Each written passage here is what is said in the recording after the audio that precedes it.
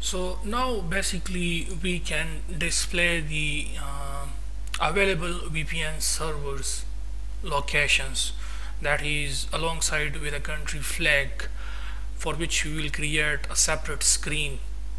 So in order to do that, first we need a controller, location controller, which we will manage using the GetX stat management. So for that purpose, right click on controller, new dot file, and we can give it name as VPN location controller underscore VPN underscore location. So this is our VPN location controller.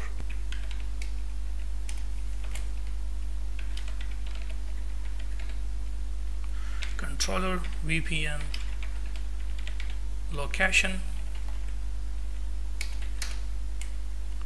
which will of course extends the GetX controller. Initialize a list of VPN, which is of type VPN info model class, VPN list, VPN servers list, or you can say all the VPN servers which are available freely for free. F references dot VPN list.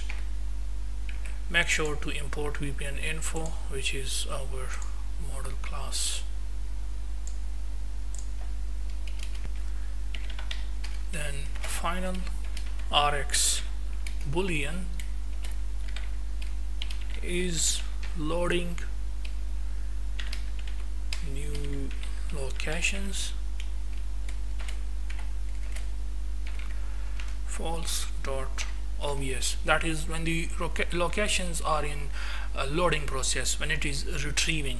Okay, on the basis of this boolean type, RX boolean type variable, we will display basically a progress bar if it is in loading form, if it is still retrieving. With the help of this RX boolean variable, we will manage. Okay, so anyways, now retrieve VPN information.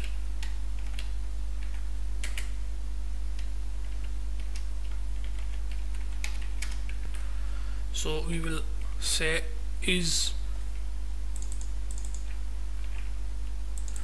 set this to true, as we are going to retrieve the VPN information. First we will make sure that our VPN server list is empty, so we have to make sure that it is clear first, and then we will get all the VPN servers using our API, which we implement just now, API VPN get dot retrieve all available free VPN servers. We will call this method. We will call this method from our API VPN get. If I show you, it is basically this method, and the return type of this is a list, which is basically a list contains all the VPN servers available. Okay, all available free VPN servers, all those servers are inside this list. So it will return that list. As you see, it is returning that list which contain the VPN servers available. So that list we get when we call this method, and once we get that list, we will assign that list to our VPN servers list.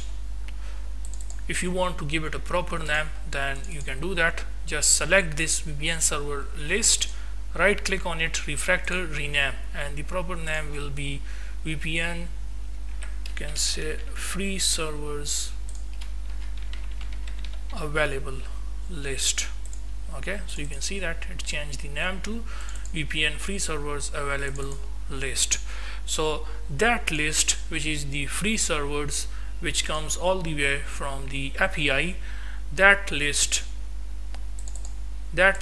is basically now assigned to our this VPN free server available list. And then once we get all those freely available VPN servers, then we have to set our this boolean type variable to false in order to stop the loading animation, of course, which we will set later on the user interface on the basis of this rx boolean type is loading new location variable. So as we have implemented, or you can say control, the VPN location using the GetX state management, the next thing is basically to create that screen. So right click on all screens, new .file, and we will give it name as available